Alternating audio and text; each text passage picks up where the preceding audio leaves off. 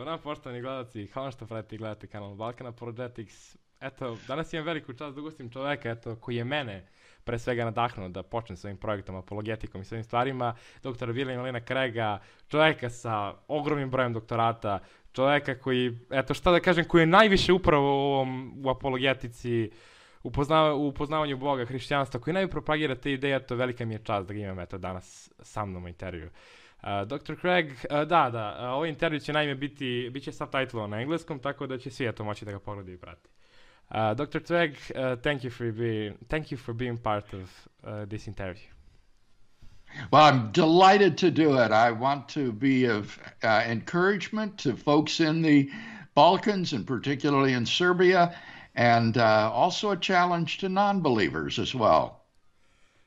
Dr. Craig, we have a big problem. People always say, I don't believe in God because there's so much evil in the world. In Balkans, we have so much wars, so much problems, NATO bombarding 1990s, and we say there is no God because there is evil. Is that some connections with God and evil? And how can God exist because of the existence of evil? I think here it's really important that we make a distinction between the intellectual problem of evil and the emotional problem of evil. There's absolutely no doubt that emotionally speaking, evil poses a tremendous obstacle to believe in God. It's hard to believe in God in the face of such terrible and innocent suffering. But as a philosopher, I have to say honestly that it is very difficult to mount an intellectually sound argument against the existence of God based upon the evil in the world. The atheist would have to prove that the evil in the world is either impossible with respect to God's existence or highly improbable with respect to God's existence. And both of those place a burden of proof on the atheist that has proven too heavy for any of them to bear. Logically, it is widely acknowledged among philosophers today that there's no logical contradiction between the existence of God and the existence of evil and suffering in the world. It's logically possible that they could coexist. And in terms of the probability argument, the atheist would have to show that it is highly improbable that God could have morally sufficient reasons for allowing the evil and suffering in the world. Now, how could the atheist possibly prove that? How could he possibly prove that God, if he exists, probably doesn't have morally sufficient reasons for allowing the evil and suffering in the world? As a Christian, I believe that God's overriding purpose for human history is to bring as many people as possible freely into an eternal love relationship with himself. And that demands human freedom on the part of the people that he creates. And I think honestly that it is not at all improbable that only in a world suffused with natural and moral evil would the optimal number of people come freely to embrace God and his salvation and come into a personal relationship with God forever. And so the atheist would have to show that there is some other possible world that God could have created, which would involve just as much salvation and people coming into eternal relationship with God as the actual world, but with less evil and suffering. And there's no way that he could prove such a thing. It's pure speculation. So intellectually speaking, the evil and suffering in the world do not constitute a very good argument against the existence of God. It relies upon probability judgments that are just way beyond our capacity to competently make. Why doesn't God simply reveal himself to people so that everyone could see him and believe him? Well, I think that God has revealed himself to everyone. The Bible says that God has revealed himself to all mankind in nature and in conscience. In the created order around us, we see the handiwork of an eternal, powerful, intelligent creator of the universe. And in our moral experience, we apprehend the moral demands of God's moral laws so that we understand our culpability before Him for our own moral wrongdoing. Now, what the objector might say here, and I think this would be a legitimate response, is to say, well, but surely God could have made his existence even more obvious to everyone. That's He not could what I have, say that. Yes, that's what I want to say. What God does yeah, reveal to me personally in some way. yeah. Oh, the atheist might say, why doesn't God write his name in the stars or put a neon cross in the sky that says Jesus saves? Um, But I think what the objector here fails to understand is that God's desire and purpose for humanity is not simply getting people to believe that he exists. God could certainly have made his existence much more obvious than he has. And that might get people to believe that he exists. But God's overriding purpose is not just to add or to get people to add one more item to their ontological inventory of things.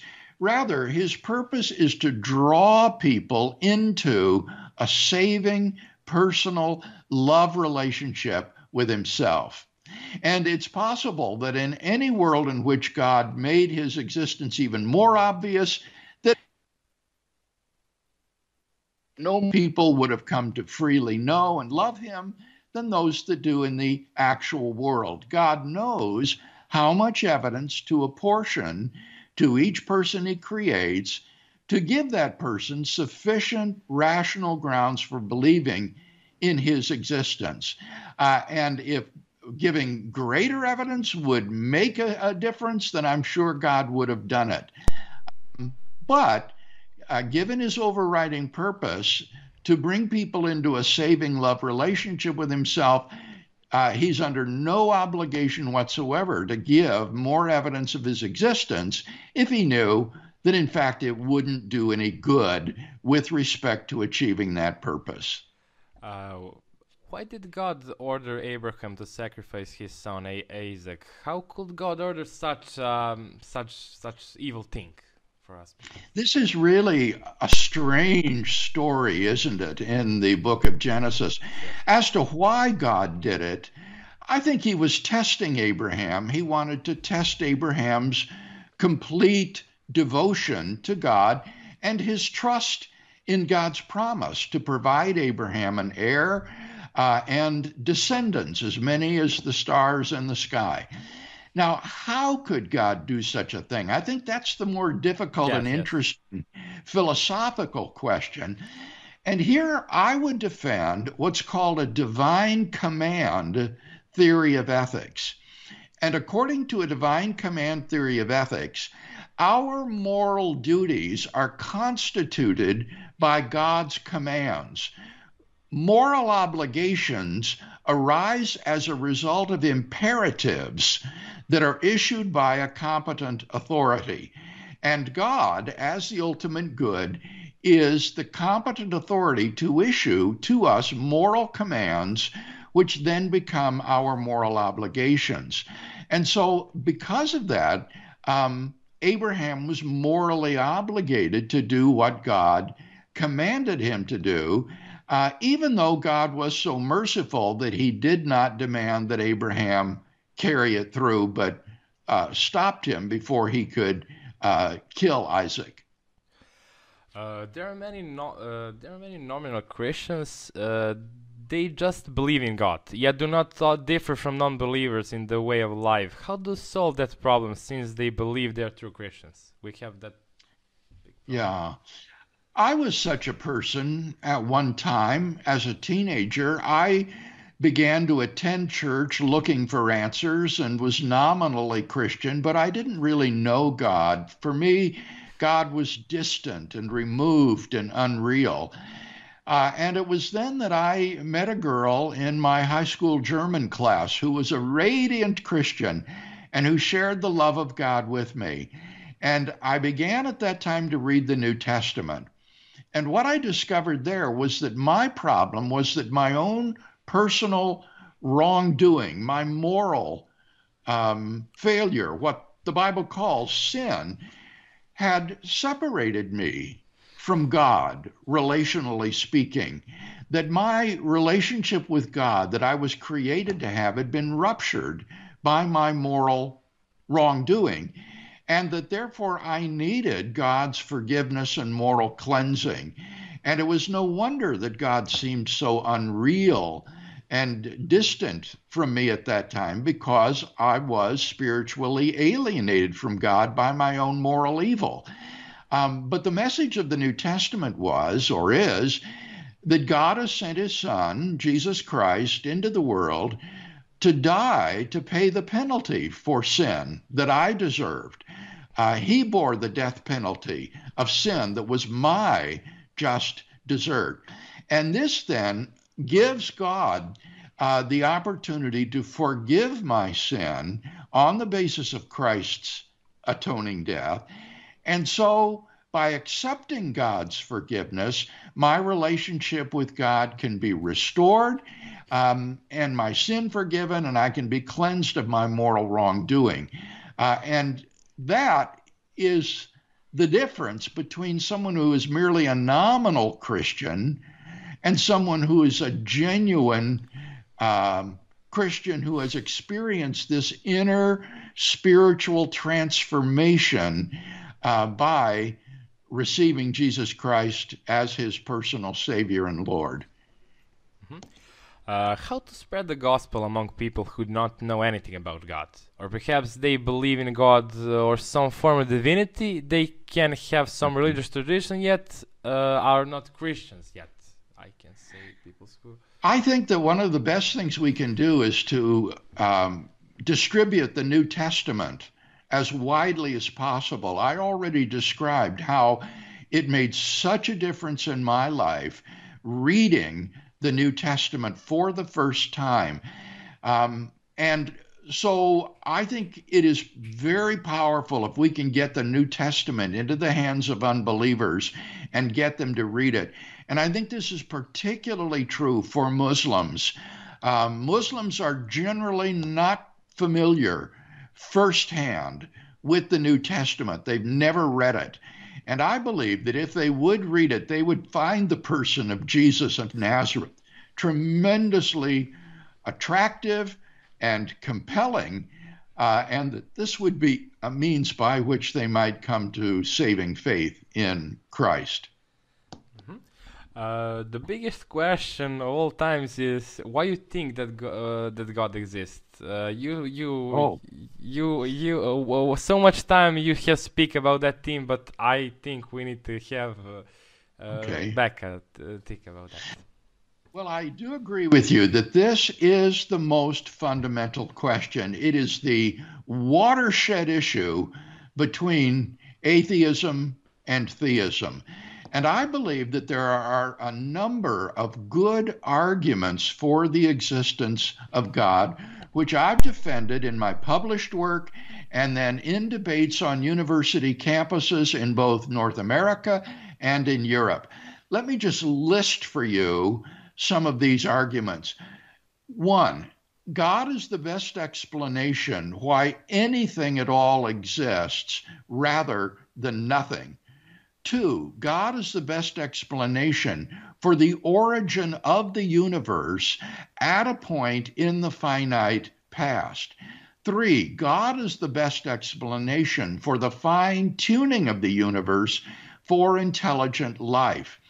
4, God is the best explanation for the uncanny applicability of mathematics to the physical world. 5, God is the best explanation for the objectivity of moral values and duties in the world.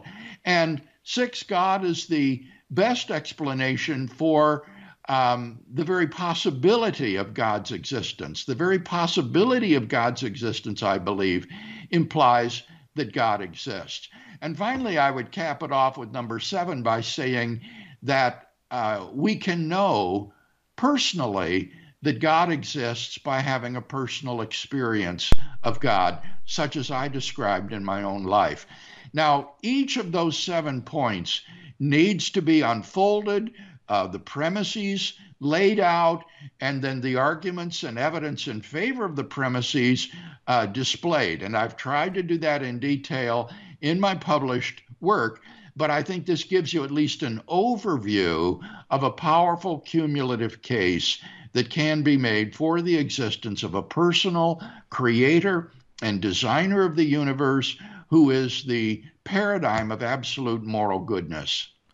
Dr. Craig, why do you think that God is the best explanation for moral values and duties? Is that the theory of evolution, maybe?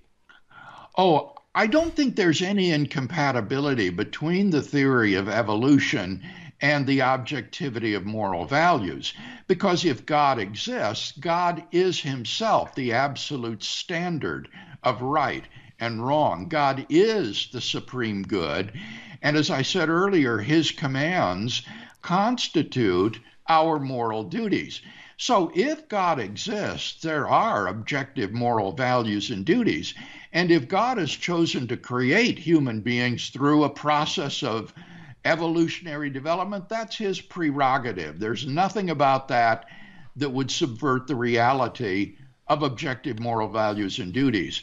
Rather, what I think subverts the objectivity of moral values and duties is naturalism or atheism, the view that there is no God. If there is no God, then there doesn't seem to be any absolute standard for good and evil, right and wrong. In that case, all we're left with is the blind evolutionary process, and the herd morality evolved by Homo sapiens on this planet is just an aid to our survival and flourishing, but doesn't seem to have any sort of objective or binding value to it. Many people in Balkans think they are good. When they perform, they don't kill anyone. They did not steal anything. They form a family. They help other people. They go to church, perform rituals, and they will they be saved because of that? Because they are just normal people.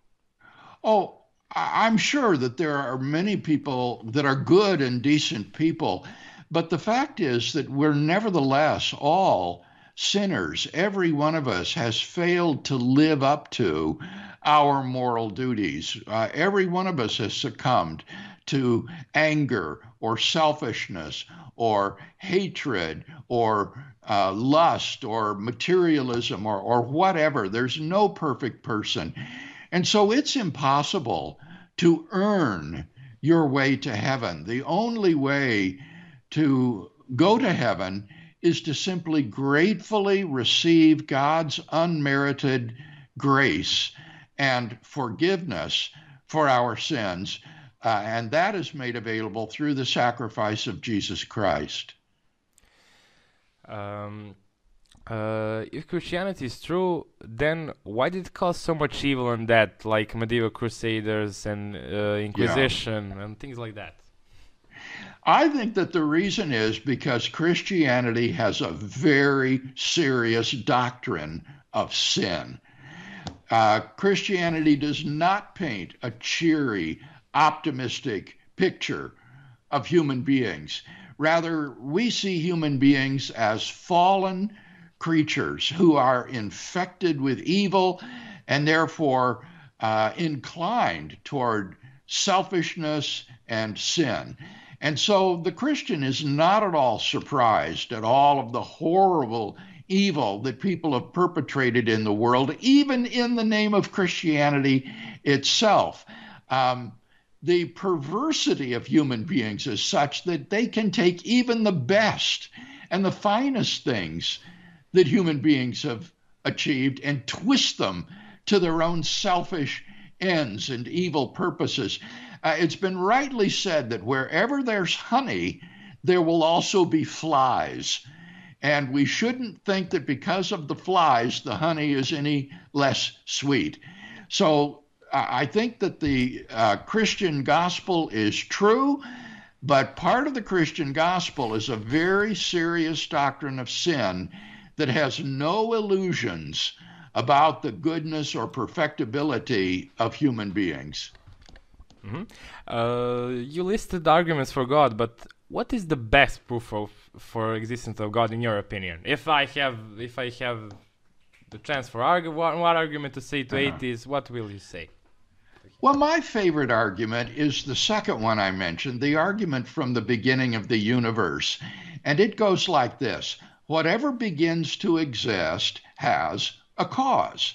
Something that comes into being just can't pop into existence from nothing. So anything that begins to exist must have a cause. But the universe began to exist. And here I think there are powerful philosophical arguments against the infinity of the past, as well as remarkable scientific evidence disclosed only during the 20th century that shows that the universe had an absolute beginning a finite time ago. And on the basis of those two premises, then, you can conclude that therefore the universe has a cause. And then you analyze what it means to be a cause of the universe, a cause of space and time, matter and energy. And you come to the conclusion that there must exist a first, uncaused, beginningless, changeless, timeless, spaceless, immaterial, personal creator of the universe of enormous power. And that, I think, is the core concept of what we mean by God. Many people in Balkans think the gospel is just fairy tale. I speak to much people and they say, it's fairy tale. Yeah, I think that's based upon ignorance. I did my doctoral work in theology at the University of Munich in Germany. And I wrote on the historical credibility of the resurrection of Jesus. And I think what people who dismiss the Gospels as fairy tales don't understand is that the Gospels are valued by historians as highly credible sources for the life of Jesus of Nazareth. We have more historical information about this man, Jesus of Nazareth, than we do for most major figures of antiquity. We have no fewer than 4 biographies of this man, Jesus of Nazareth. And when historical scholars explore the Gospels using the ordinary standards of historiography, they find them to be very credible sources for the life of this man. And in particular, what I discovered is that the wide majority of historical Jesus scholars, whether conservative or liberal or non-Christian, Jewish, is that there is widespread agreement on the fundamental facts undergirding the inference that Jesus rose from the dead. And these would be the discovery of Jesus' empty tomb by a group of his women disciples on the Sunday morning following his crucifixion. Secondly, the appearances of Jesus alive after his death to various individuals and groups of people. And finally, number 3, the transformation in the earliest disciples, despite every predisposition to the contrary, whereby they came suddenly and sincerely to believe that God had raised Jesus from the dead. Now, those are the facts. And so the only question really is, how do you best explain them? And I'm persuaded that the best explanation is the one that the original disciples gave, namely that God raised him from the dead. And this is said simply on the basis of treating these New Testament documents not as inspired books, but as ordinary historical records written in the Greek language and handed down to us out of the first century. Some Muslims will say, why believing in the Bible when we have Quran? Yeah. This is a very, very interesting comparison. The New Testament was written within the first generation after the events that it records, while eyewitnesses were still alive. By contrast, the Quran was written 600 years after Jesus by a man living in Saudi Arabia who had no firsthand contact even with a New Testament. And what you discover is that the Quran incorporates into its pages demonstrably legendary stories about Jesus that were circulating in the ancient Near East during those several centuries after Christ. And so no historical scholar, none, treats the Quran as a primary source for historical information about Jesus of Nazareth. It is secondary and derivative and filled with legendary elements. In fact, it's an embarrassment for Muslims that the one indisputable fact about Jesus of Nazareth is denied by the Quran, and that is that Jesus of Nazareth died by Roman crucifixion. And the Quran says they did not kill him, neither did they crucify him, but it only appeared to them that it was so. And so the one indisputable fact about Jesus is denied by the Quran, which is just really an enormous embarrassment for Islam. One of very interesting question is, what is God's relationship to time? Is he out of time? Is he in time? What is his relationship with time? Well, now we get into very speculative philosophy, and here there is no orthodox Christian view on this question. This is a question on which the Bible is ambiguous. The Bible affirms that God is eternal in the sense that he never came into being and he will never go out of being. God is permanent. But the Bible doesn't tell us whether God exists throughout infinite time or whether he simply transcends time altogether and exists timelessly. And philosophers have debated this for centuries. And I will simply report to you that my studied opinion on this question is a kind of hybrid view. I think that God is timeless without creation, but in time since the moment of creation. And I've defended this view in my book, Time and Eternity. In Bible, I think in some place says that God just repent about soul and he's not happy about his kingdom. How can God just if he is out of time? How can he say things like that? Yeah, if God is omniscient, then he knows everything, past, present, and future. And the Bible is very clear that God foreknows the future. There's an actual Greek word used in the New Testament, prognosis, which means foreknowledge, and the verbal form, prognosko, to foreknow. So the Bible teaches that God foreknows the future. And therefore, I take it that in these passages where it says that God repented, that he had made man, he was sorry he had made man, and so forth, that these are what biblical scholars call anthropomorphisms, or anthropopathisms.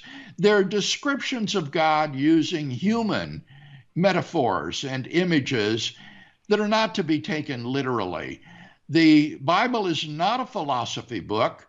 It's not even a systematic theology book. It's a book of stories, and it exhibits all of the color and the verve of an ancient Near Eastern storyteller. And so these passages that speak of God's repenting of something that he was going to do or had done, I think are simply part of the storyteller's art and should not be taken philosophically. Can God create a rock so heavy that he can lift? This question is so much been asked. Question from more evil than that is the most. Yeah, that's a very old question, and I think that most Christian philosophers would say that what is envisioned there is a logical impossibility, and that omnipotence does not mean the ability to do the logically impossible. So God could not create a round square, for example, and that's no infringement upon his omnipotence because those are just contradictory combinations of words. They're not really anything at all. There is no such thing as a rock too heavy for God to lift. So omnipotence does not imply the ability to do the logically impossible. What about mythologies of the ancient people? There are many ancient mythics and legends that tell the story similar to Bible. How do you explain that? Yes. Well, I have made a study of this over the last 2 years in my book, In Quest of the Historical Adam. And what you discover is that the first 11 chapters of Genesis resemble ancient Mesopotamian mythology in two respects. One would be in the grand themes that are treated in these myths, things like the origin of the universe, the creation of humanity, the great flood that nearly destroyed the human race. And then the second element would be what scholars call etiology. And etiology is the attempt to ground realities that are present to the author in events in the prehistoric past. And Genesis 1 to 11 is permeated by these etiological motifs.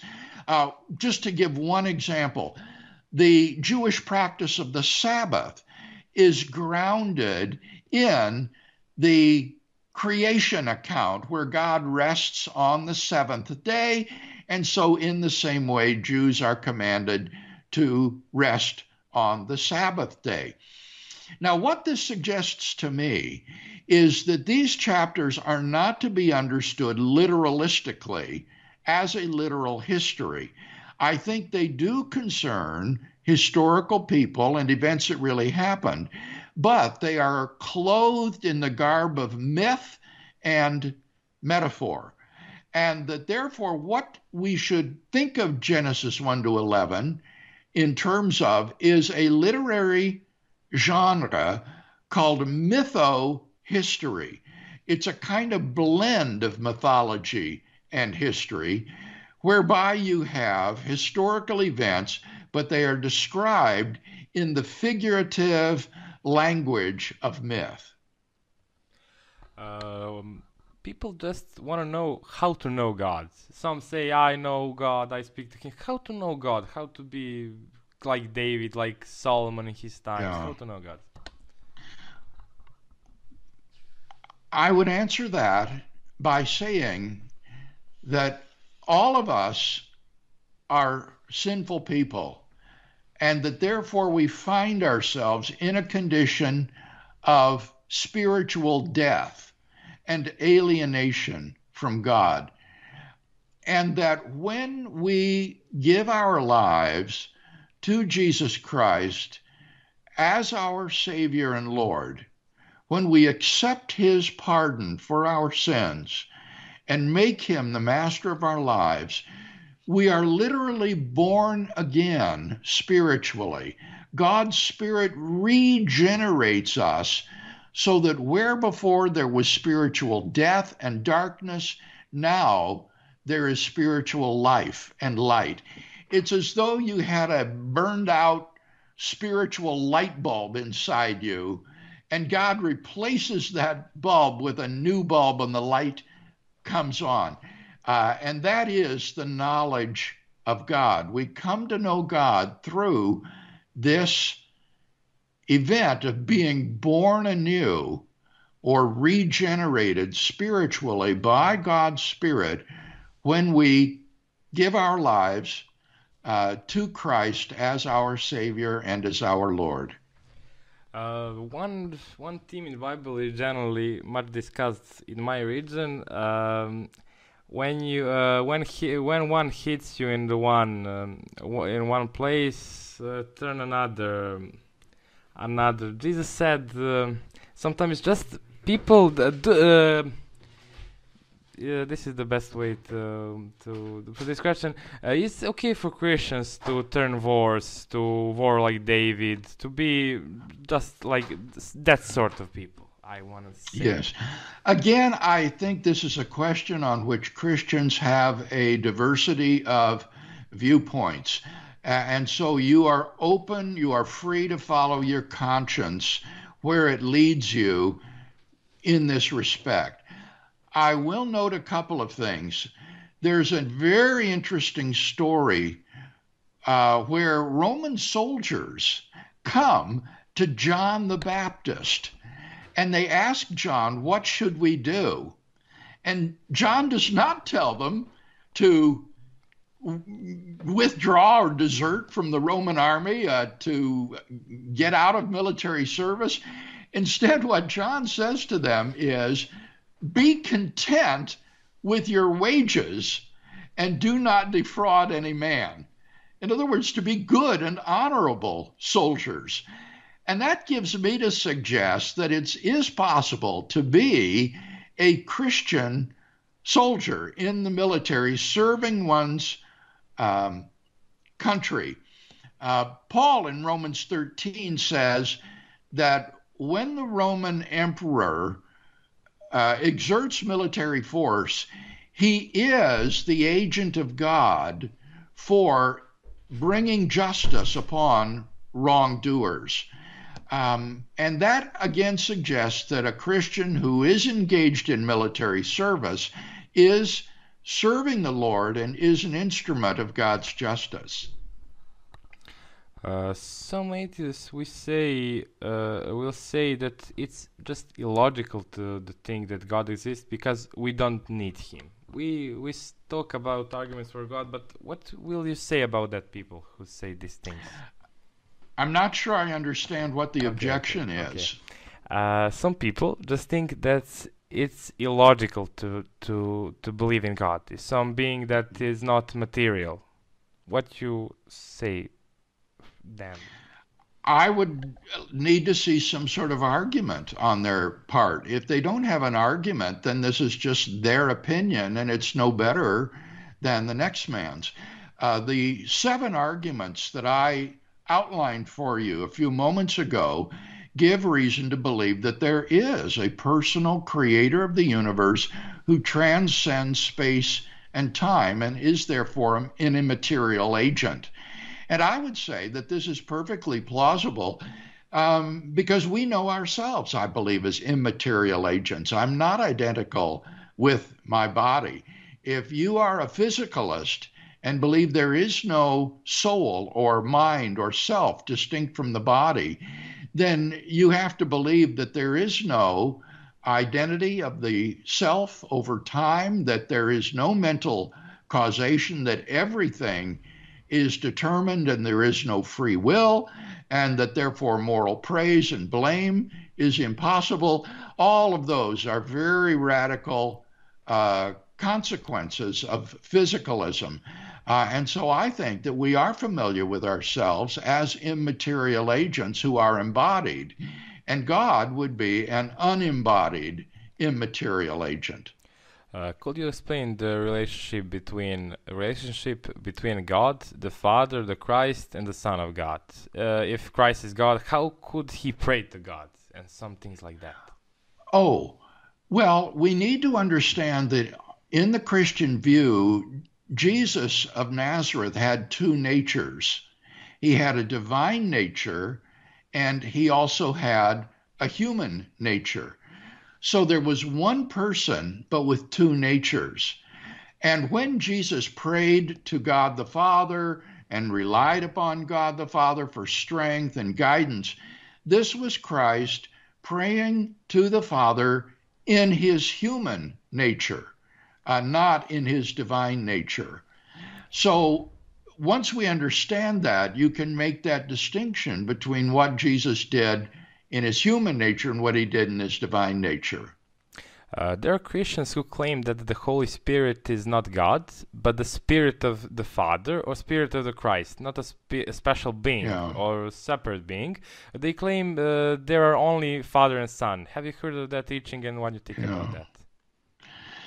Well, I'm not persuaded that that is the teaching of the New Testament. If you look at the New Testament, you will find passages in which the Holy Spirit is described as God. For example, in the book of Acts, in the story of Annas and Sapphira, Peter says to them, why did you lie to the Holy Spirit and keep back part of the proceeds of the land? You have not lied to men, but to God. So there, Peter equates the Holy Spirit with God. Moreover, we find in the teachings of Jesus that the Holy Spirit is differentiated from both Jesus and from God the Father. He is a third person. And so I think that the testimony of the New Testament is that the Holy Spirit both is God and is a distinct person from the Father and the Son, and therefore is one member of the Trinity. And I think it would be of interest to Christians in the Balkans to know that the Greek Orthodox Cappadocian church fathers, like Gregory Nazianzus, Basil, and Gregory of Nyssa, were strong proponents of the deity and personhood of the Holy Spirit, so that this is a very strong tradition in the Eastern Orthodox Church. Poštovani gledalci, hvala što ste pratili gledali intervju, a eto mi se vidimo u nekom narednom. Dr. Craig, thank you again for being the part of the interview. It's just my honest, I'm sorry for bad English. Oh, not at all. And thank you very much for the opportunity to be with you today. May God bless all of the listeners there in the Balkans.